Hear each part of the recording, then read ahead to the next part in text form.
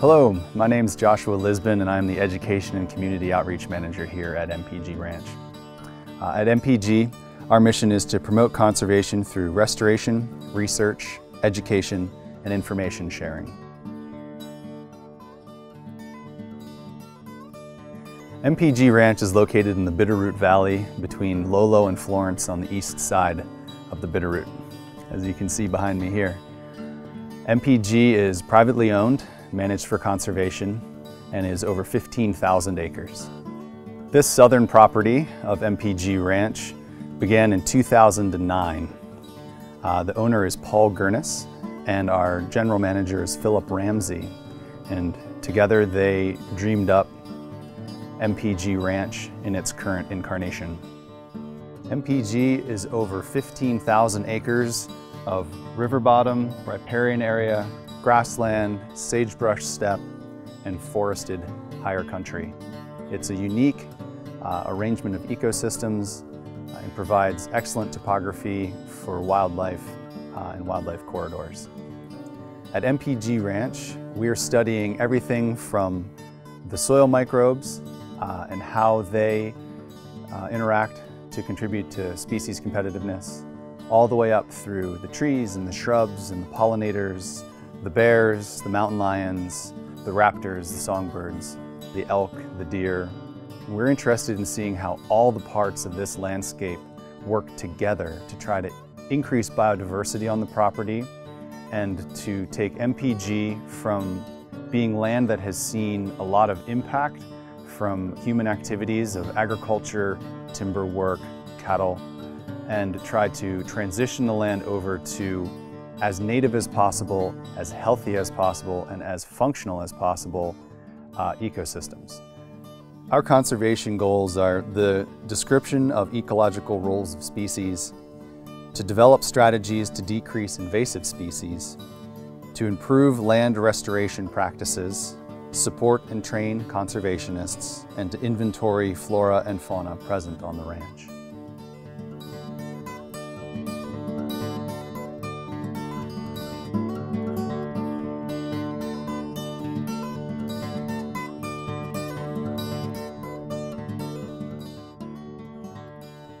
The Bitterroot Valley is the traditional homeland of the Bitterroot Salish people, but in 1880, David Maclay came and homesteaded here, began running sheep and cattle, and was very successful. His family owned this land up until it was with Bob and Jim Schrader until 2007 when they sold the property. MPG picked it up in 2009, and since then it's been privately owned and managed for conservation. We've increased the size of the property through various land purchases, and presently we sit at just over 15,000 acres. Here at the ranch, collaboration is a large part of what we do.